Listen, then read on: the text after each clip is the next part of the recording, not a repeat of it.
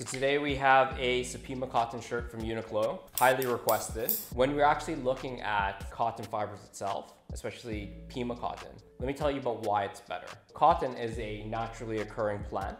This is actually raw cotton. You can see here, there's actually some dirt and stuff in here still. The reason why Pima cotton is better is that because each cotton fiber is longer. You're gonna get cotton fibers for normal cotton around 1 inch. And for Pima cotton, it's gonna be around 1.5 to 2 inches. When you turn raw cotton into yarn, let me go through the steps. You get your raw cotton, then you're going to comb it, and you're gonna make what's called sliver. And when you go from here, you're actually going to take this sliver, and it's spun. You're spinning this cotton into a yarn under tension. You'll see here, this now becomes what's called open and carded cotton. You can't see it here, but there's little fibers flying off everywhere. But this turned into yarn. The yarn is then knit into a structure. The reason why Pima cotton is so much better is because those fibers are longer. When you're actually spinning the yarn, there's less fibers to come loose. And because it's longer, it's gonna be held together better. And what does that mean for the final garment? It means that it's going to feel softer, it's gonna be a lot more durable. It's also gonna cost more. Let me show you all these things through our microscope we have here. Under the camera here, you're gonna see this is raw cotton. See there's little bits of dirt and stuff like that in there still. These are the cotton fibers themselves.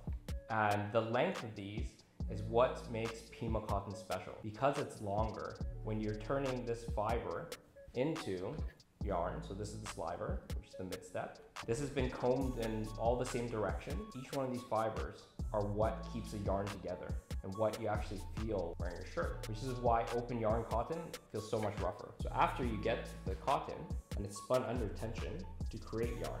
And this spinning under tension is why cotton shirts actually shrink, because once you put them in the wash and you heat them, the fibers relax back to their natural state, which is why cotton should shrink. You're also gonna get ring spun cotton, which is a different process, which is going to straighten those fibers and really bind those fibers in. This is what you're left with, cotton yarn. And it's all these loose fibers that become lint in your laundry. And the reason why Pima cotton, again, is better in this process, because these fibers are longer, less of these fibers are going to come loose, and less of these fibers are actually going to be sticking out, causing a fabric that's much softer and much more durable.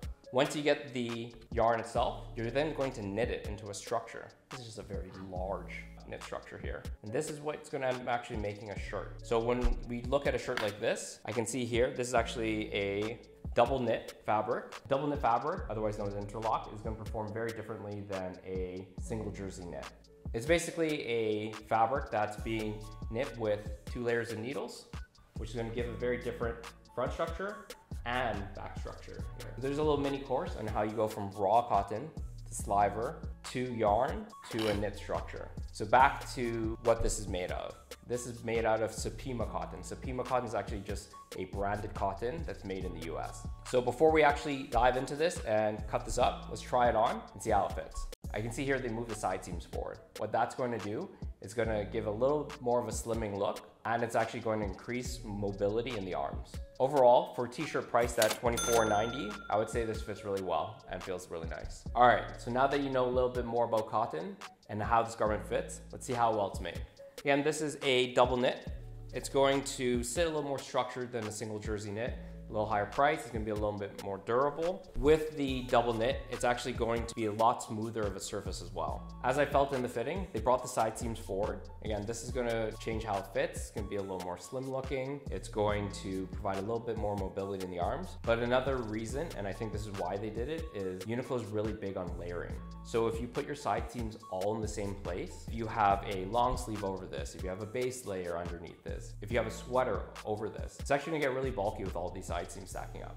So you can tell that they put a lot of thought into this garment, from the type of yarn they're using to how it's knit to even the placement of the side seams. The neck ribbing, I would say, is really nice. Let's take a look at the inside.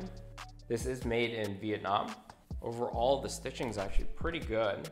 So if you look at the neckline here, they chose to put a top stitch on top with the ribbing. And that's why this is sitting nice and clean. Overall, I would say this is pretty well constructed, especially at this price point. A lot of times when you're making a garment, you have to attach your hang tag for the store. And most of the time, you're actually just gonna puncture the garment and pop in a Swift tag.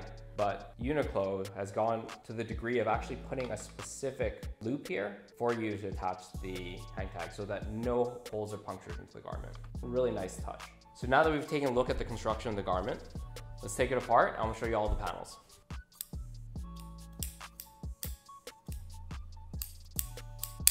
You have your back panel, your front panel, both arm sleeves, the neck ribbing, as well as the neck taping, and then your hang tag and care labels.